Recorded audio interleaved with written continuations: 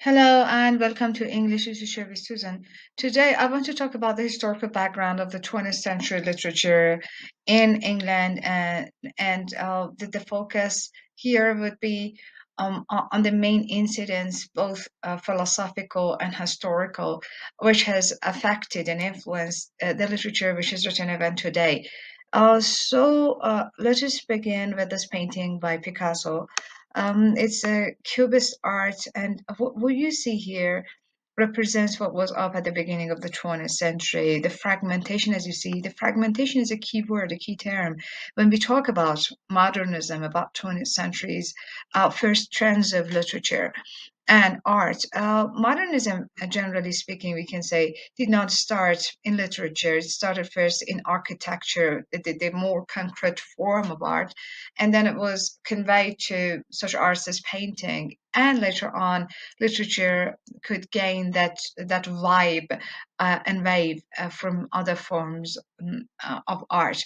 So in this painting, we see fragmentation. We see a self, which is not really a self. This is a portrait, but this portrait is not vivid. We cannot talk about its specifications, its details, the details of the face, the details of the body, the hand. So this is, and even the background, the foreground and the background are merged. This is what 20th century was like about.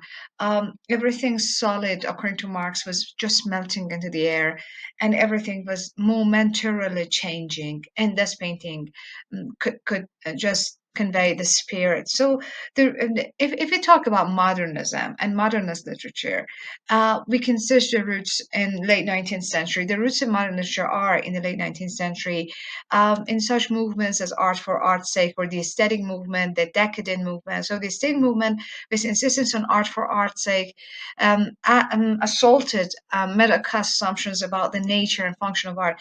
In art for art's sake, the main purpose of art was considered to be the pleasure and the pleasure given to the audience, not more than that. The realist fiction written at the time of the Victorian era was a social kind of fiction, always with a message in it.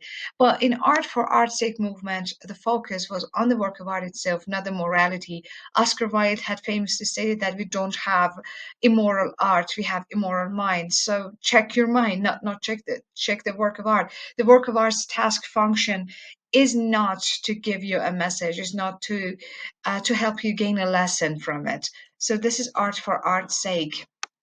And because of this, because the artists were more involved and engaged with their artwork, and the pleasure they would have taken from it, the impression they would have from it. So everything was now based on the impression on the artist, and they didn't care about the audience, whether they understand it or not. This is not the function of art to be understandable, to be comprehensible to everyone from this time on. Rejecting Victorian notions of the artist's moral and educational duties, staticism helped widen the breach between the writers and the general public, resulting in the alienation of the modern artist from society. Generally speaking, the modernist art is an elitist art. It is an art which is culturally minded. It just relies on the understanding of a small group of people who share the same codes of meaning with the artist, not necessarily the general audience, the general public. The general public was not considered capable enough for this art. So art is for not only for the art's sake, but only for the artist's sake. And a great divide, a great gap starts to occur between the people, the ordinary people, the masses, and these intellectuals, these artists. And these artists thought that they understand everything. They should shed light from above on the people. Their task is to enlighten the people, to find the meaning amid all this chaos of the beginning of the 20th century. And this came on the side of the artists.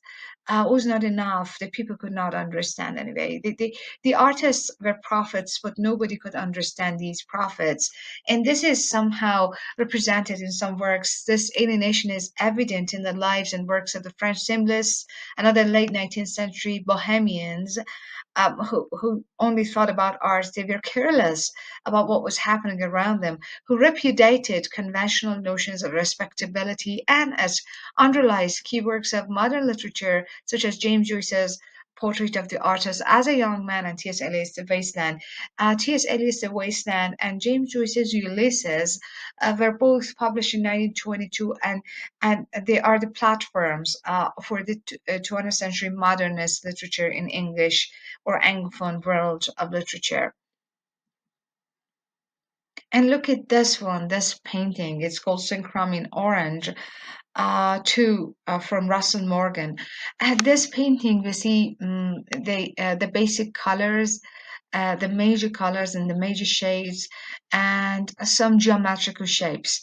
And this is considered a work of art. So the work of art, and you see the fragments, the breakages, all appearing in this painting. This work of art is concerned with form. One thing happened in the 20th century, and concerning the realism. The realistic literature in the 19th century, in the Victorian era, was focused on the social reality. It was a mirror held up to the society, showing the details of society, providing every kind of information a reader was supposed to know before understanding the story, the narrative. But at the beginning of the 20th century, in modernist times, because the writers wanted to show a reality, but they were not concerned with the society. They showed the reality of form. So the realism in 20th century art and literature focuses on the form. Instead of looking outward, the works of and the artists are looking inward. The work of art is now reflecting upon itself, and self-reflectivity becomes a code in art. And here, this artist has shown it, that he reflects, the artist had reflected on the forms which shape and shapes which give shape to other forms, the basic ones, the geometrical ones, the basic colors. Everything is in there, and instead of focusing on a subject matter, this painting focuses on painting itself, on the basics and the rudiments of the art of painting. So the growth of public education in England as a result of the Education Act of 1870, which finally made elementary schooling compulsory and universal, led to the rapid emergence of the mass literature population at home, and new mass-produced popular literature and new cheap journalism, the yellow press, were directed. And these masses could not understand this. These masses were not concerned with self-reflexivity of art and such topics. They were concerned with surface stories, with one thing about a life that they can understand. Reader Digest, for example, journals like Tat for Tat, magazines addressing this group of people were popular. But at the same time, art was going to this direction. So the gap is here. The gap is between the yellow press and a work of art which is concerning of the work of art itself, which is self-reflexive. Here the people want something more common, and the art is not common at all. The art is looking inwardly, we can say. So a divide happened between the forms of art. The audience for literature split up into highbrows, middlebrows, and lowbrows. Lowbrows and midbrows were not addressed by such artists, but highbrows were actually the major audience. And the segmentation of the reading public developing with unprecedented speed and to an unprecedented degree helped widen the gap between the popular art and art esteemed only by the sophisticated and the expert. So we have an elite group who understand specific work of art and or literature, and we have ordinary people who can merely have a grasp of a simple story. And this bridge yawned ever wider with the 20th century emergence of modernist iconoclasm and the breaking with the past convention, so that people could not understand literature because it was not familiar. The artists had broken the previously organizational structures or traditions of art. And avant-garde means advanced guard, experiment in literature, music, and the visual arts. So art is divided. now, and the focus of this slide was on this topic. But at the same time, there was another issue: Victorianism. Victorianism as a culture already existed in the minds of the people, in the mentality of the people, and the artists were rejecting it. So the people were living in that kind of late Victorian atmosphere or mid Victorian age, but the artists were somewhere else. So this was again another issue. The Veil of Flesh, which was completed posthumously, and it remained unpublished till 1903, was the Beatrice by actually an artist who was a critic of the Victorian codes, Victorian norms. It was the Beatrice indictment of English literature of the Victorian way of life. Samuel Butler, in this work, addresses the cruelty of the Victorian family, especially the Victorian father, and how the Victorian father tries to impose his codes of morality, his religious codes, his oppressed onto his son, and his son rejects all that at the end of the day. But before that rejection to happen, the son has ruined his personal life. And the other work of art, literature which mocks the Victorian values, is the Eminent Victorians. The high tide of anti-Victorianism was marked by the publication in 1980 of the classic ironic debunking Lytton Strachey's collection of biographical essays, Eminent Victorians. In Eminent Victorians, Lytton Strachey addresses five eminent Victorian figures, including Florence Nightingale, and he tries to show that these are not icons, these are even less than ordinary people. So there's nothing to celebrate about these group of people. And here in this painting, you see a quintessential Victorian image. There are a lot of people here. Many of them are not even caring about these works of art. So the work of art is not the concern. The bourgeoisie kind of concern for having an image of all these, to have seen them, is more important. So while people are still living with the bourgeois values of mid and late Victorian era, the artists are rejecting them. Uh, why all these things happening anyway? Um, the modernist artists, and generally speaking, the human beings at the beginning of the 20th century, who are living in the West, are are just looking at a world they cannot know. Everything is just changing. According to David Harvey, the only thing which is not changing, the only stable thing in this world, is change itself. So, the boundaries are vacant. The people cannot find a unified system of belief.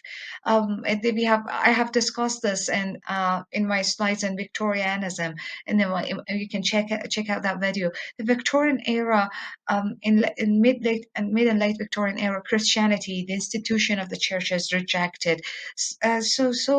Maybe the social cement, the only thing that the major group of the members of society were believing in, is just broken, and the different sciences are just advancing with a rapid speed.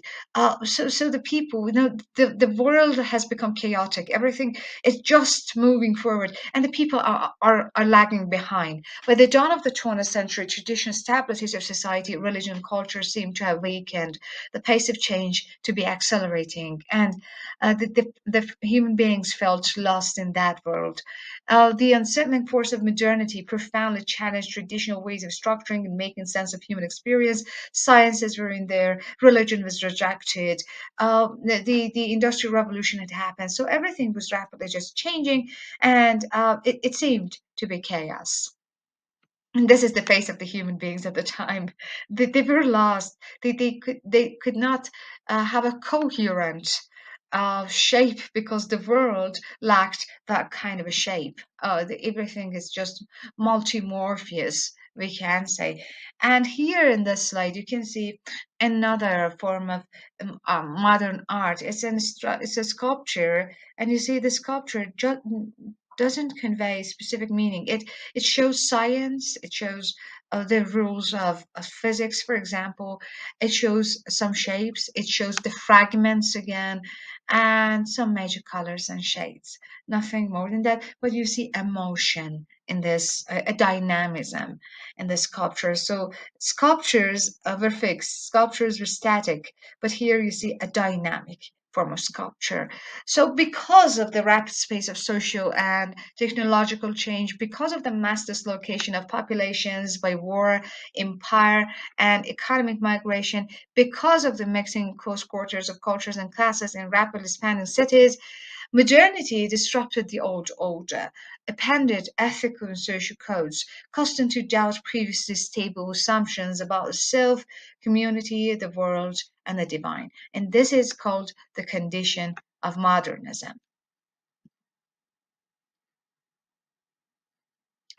And there are not only in these fields, in the field of science and the field of religion, there were some changes. We have some major changes in the structure of thinking and the structure of feeling, to use Raymond Williams' terminology. There were new sciences at hand, and there were new philosophies of life. So early 20th century writers were keenly aware that powerful concepts and vocabularies were emerging in anthropology and new science, the science of man. Anthrop means human being. Anthropology is the science of the human beings. It shares the history of mankind. Psychology, the science introduced by Sigmund Freud, this figure. Philosophy, especially influenced by a figure, Friedrich Nietzsche, and the visual arts that reimagine human identity. For example, Picasso's Cubism reimagine human identity in radically new ways. Let's start with Sigmund Freud's psychoanalysis. Sigmund Freud had famously written an article, which is called "The Creative Artist," Creative Writer. And in the Creative Writer, he explores the ways in which an artist is influenced by his psychology.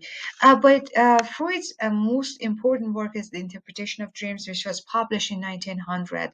In 1900, just at the turn of the century, Sigmund Freud wrote something which had revolutionized the notion of the self for all the time. Freud rejects the Cartesian belief of the self. Rene Descartes had famously stated that I think, therefore I am. For Descartes and the adherents of his philosophy, a human being is generally a rational being. But for Freud, a self is divided into the conscious and the unconscious. And he thinks that most of our decisions, most of our thinking is influenced by the unconscious portion, unconscious part of our mind. So the conscious mind is not actually that much working. So Freud believed that not only the human self is a divided self, is a fragmented self, it is divided between ego and superego, and it was also divided between the conscious and the unconscious, but also it is not rational. Its decisions are mostly based on the suppressed and repressed feelings, many of them influenced by the childhood incidents and the process of the resolution of the Oedipus complex, to be more precise. Anyway, in that essay, The Creative Writer, Sigmund Freud explains that the writer has the art, has the capability, the capacity to turn something which is very egoistic, very self-based into something artistic, and the process of sublimation happens. We can say, so the artist has the power, let's say, the genius to change something ugly or something which is sexual, or which is based on the fears and traumas of the self, of his self or herself, into something beautiful. And this is based on, for example, the processes of dreaming and mechanisms involved in a dream as well. As children, we fantasize things. We have imaginary worlds, and the artist is someone who turned those imaginary worlds into something new. So he thinks that's why we have many forms of literature and art in which the ego or the hero is in there. The hero is actually a turning, a changing form, a changed form, let's say, of the artist himself. So his majesty ego is everywhere, and that you see in literature, in art, in cinema. We have male heroes, for example, every woman is infatuated by them, that they are always safe, they are always the victors, they're always the winner. So this is the case, for example, with a self of a man or a male self, or it's very basic, I know, but Terry Eagleton has used this example. He says the sublimation happens, for example, for an architect, for a male architect who changes his phallic ideals into into actually long buildings, into tall buildings, into high, actually skyscrapers, for example. So this is the phallic and form of work of art. I know this might seem ridiculous, but it explains what Freud is talking about. And among modernist artists, D.H. Lawrence, for example, was influenced by these ideas. Of course, indirectly, D.H. Lawrence knew something of Freud's ideas through his wife Frida, who was German, but he never read Freud's ideas directly. But in his work, he has addressed the idea of Oedipus complex, for example, the rocking horse winners, sons and lovers. All of them has this idea behind. And D.H. Lawrence himself had somehow influenced by that Oedipus complex in his personal life. His father was working in a mine. He was a miner, and his mother was a former teacher. And the father was always absent, the mother always present. So his mother has a very powerful presence in his life, and he somehow himself suffered from Oedipus complex. So he found something personal in those ideas, and he reflected them in his works. So D.H. Lawrence adapted the Oedipus complex to interpret and present his relationships with his parents, though rejecting Freud's negative definitions of the unconscious, and rejecting somehow the sexual undertones of Freud's analysis of the self. Another influential figure is James Frazer. James Frazer has written the volumes of the books, 12 volumes of the book called Golden Bough. In the Golden Bough, he explores the roots of human myth, and one major contribution of Frazer in this work is that he considers the Christianity another myth, and Jesus Christ just one god among other gods of mythology. Also, in the early 20th century, Sir James Frazer's Golden Bough and other works of anthropology were altering basic conceptions of culture, religion, and myth. T.S. Eliot has famously observed that Fraser's work influenced our generation profoundly, and T.S. Eliot himself, was influenced by Fraser's Golden Bough, especially in his Wasteland. And the critic Lionel Trilling suggested that perhaps no book has so decisive an effect upon modern literature as Fraser's. And this idea is basically addressed in T.S. Eliot's Wasteland. For both anthropologists and modern writers, Western religion was now decentered by being placed in a comparative context as one of numerous related mythologies, with Jesus Christ linked to primitive fertility gods thought to die and revive in concert with the season. So Jesus Christ is a sacrificial scapegoat, another god who sacrifices himself for the sake of the fertility, and such gods were abundant in forms of Greek mythology and Norse mythology and other forms of mythologies of mankind. So, according to let's say the ideas of the American poet Will Stevens, a new metaphor is lent to God. Religion is dead in its previous form, but new metaphors are available. And Friedrich Nietzsche's ideas have both influenced modernist and postmodernist philosophies. Nietzsche had announced the death of God, and he has repudiated Christianity. And his ideas about life, about the Superman, about instead of God, we have the Superman. So God is not there, but we have Superman as the model. You can explore his ideas if you're interested in Habib's book on the chapter Nietzsche. And if one time you forgot about what modernism is, just remember these two lines from W.B. Yeats's Second Coming. Things fall apart, the center cannot hold. Mere anarchy is loose upon the world. The things are falling apart, that fragmentation, the center cannot hold. Modernism moves from one center to another. It's a constant process of destructive creation and creative destruction. And all the time they are just creating new modes of writing, new modes of representation, and they are changing it constantly certainly. And mere anarchies loose upon the world might refer to the historical incidents, war, for example. And this painting by Kandinsky also shows that fragmentation, that falling apart of things. You see again the major geometrical shapes and the major colors, and you see these combinations, for example. But one thing prominent in this painting is a different representation of clock, of time. Time is one of the obsessions of the modernists. They are always concerned about time and how they are just put into time, how they are related to the past. What is the relationship they have with with present and future is a major concern with them. James Joyce famously states in his Ulysses that history is a nightmare from which we're trying to wake, and this nightmare of history and time is represented in this painting by Kandinsky. And when they asked Ezra Pound, what do you mean by modernism and these modernist trends?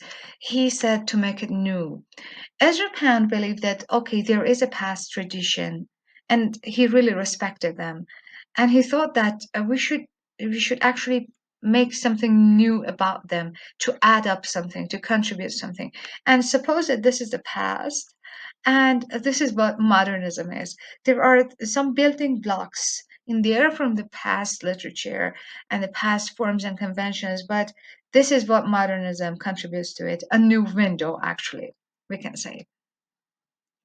But people among this chaos, amidst this chaos, some people, especially the upper classes, were continuing their luxurious way of living. So Edwardian as term applied to English cultural history suggests a period in which the social and economic stabilities of the Victorian age, country houses with numerous servants, a flourishing and confident middle class, strict hierarchy of social classes, remain unimpaired, though on the level of ideas a sense of change and liberation existed. Georgian refers largely to the lull before the storm of Wilbur I. King Edward was Queen Victoria's son, and King George his son, and the grandfather of Queen Elizabeth II. So the Great War, the First War, what happened? That war is the bitterly skeptical and anti-heroic work of the war poets Wilfred Owen, Siegfried Sassoon, Isaac Rosenberg, and other war poets makes clear, produced major shifts in attitude toward Western myth of progress and civilization. It showed that the Westerners, unlike the idea of progress, which thought that teleologically speaking, they're moving towards a telos, towards the ultimate progress and prosperity of mankind. They're moving towards, let's say, catastrophe, and no progress would end up in a kind of prosperity. The post-war disillusion of the 1920s resulted in part from the sense of utter situation and practical collapse during a war in which unprecedented millions were killed. So the idea of progress ended up in murder, ended up in war, and different forms of it. Luftwaffes of the Germans, for example, and the tank. Let me add some historical fact here. The tank was the innovation of the English in the First World War, and they say if it was not for tank, maybe um, the English and England and his allies could not win the war over Germany.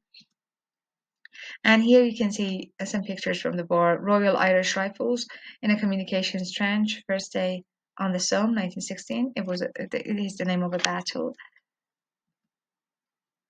King George V, front left, and a group of officials inspect a British munitions factory in 1970. British 55th Division soldiers blinded by tear gas during the Battle of Stires, France, 10 April 1918, and the biological weapons were used for the first time by the Germans in this war, unfortunately. And tanks in Parrot, they were the winners of the war, the tanks, in London at the end of the World War I.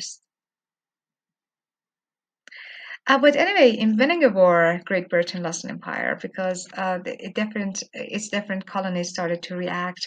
They wanted independence, and the basic reason behind the First World War was the colonies, because new countries, new nations wanted to share the material resources of the world. 84% of the world was colonized, so and 16 countries, 16% of the whole population of the world were using and abusing the rest, and these new nations, Germany and Italy, wanted a share in that, and was not possible. So the war war happened, and you see how English Empire had expanded till 1914, and it is just losing this power. Later on, at the end of the war in 1919, they are still in the war, and they are just conquering new countries, new lands. But this does not continue. You see, this is 1938, and after the Second World War, it was even intensified. And let me just share this with you. This is 1959, and England is just shrinking into a small island at the western corner of Europe. 1974, as you can see, just Falkland is here, and 2007. One of the results, one of the consequences of centuries of imperialism and colonialism was the hybrid literature of the former colonies. So writers from Britain's former colonies published influential and innovative novels, plays, and poems, hybridizing their local traditions and varieties of English with those of the empire. So we have the voice of these people talking about their own culture and history, but they are doing it in the language of the colonizer. The names of the Nobel Prize winners: Wole Soyinka from Nigeria, Nadine Gordimer from South Africa, Derek Walcott and West Naipaul from Caribbean islands, and James Coetzee from South Africa were added to the annals of literature in English. And later on, Seamus Heaney, of course, from Northern Ireland, could win the Nobel Prize. Colonization in reverse, therefore, was a phenomenon in there. Formerly, the colonizers went to those lands, but now it's a reverse movement. The people from the former colonies are now migrating to the mother country. Colonization in reverse was encouraged with post-war labor shortage in England and the scarcity of work at home. And this was my explanation of the historical background of the 20th century English literature. In my next videos, I will explore different genres, fiction, poetry, and drama in the English literature of the modernist era. Thank you very much for listening, and I hope I can see you in my next videos.